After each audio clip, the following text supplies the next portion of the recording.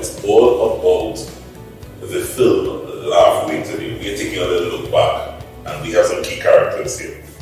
He is a musician, a writer, a visual artist. I'm running out of fingers.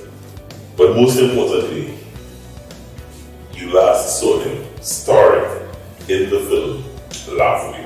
Please help me welcome Nickolai Salcedo.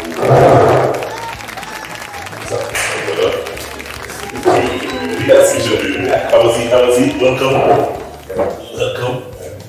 So you would have appeared on Couple Joe, I would think what? I don't even know. I think that's at least 4 years ago. No.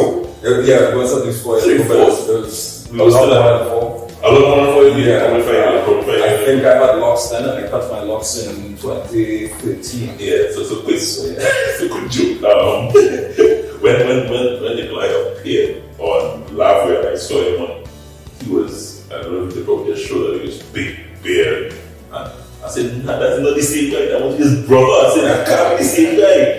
But it was the same guy. Yeah. So when I called you, I said, I had to call you to make sure. Yeah. Same person. Yeah, definitely. So that was putting on for getting ready for the role? Yeah, well, so they had Kissa, who, I'm not sure Chris was last name.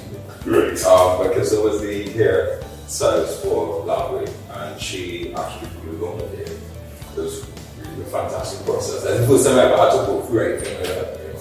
So yeah, it was really cool. So this wasn't your beard? No. I'm learning how to bring on. I mean, I had a little bit of beard at the time. Right.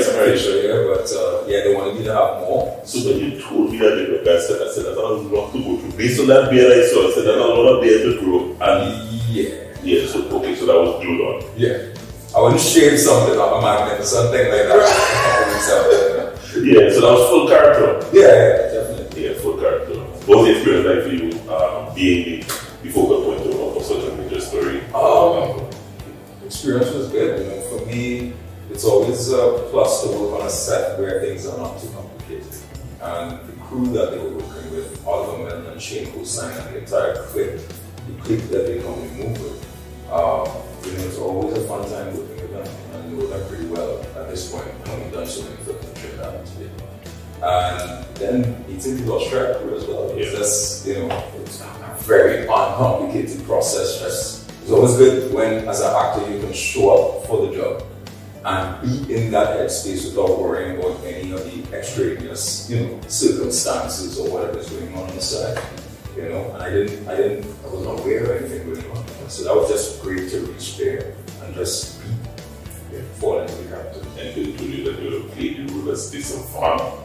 Yeah, they told me that. The Queen spot. So far, told you that's a huge role to play. Yeah, huge shoes to fill. The thing for me is when they told me I'm playing the spirit of the Savannah, I felt like I don't exactly know how we do that. Because it's such a vague concept to be, you know, the spirit of space. Yeah.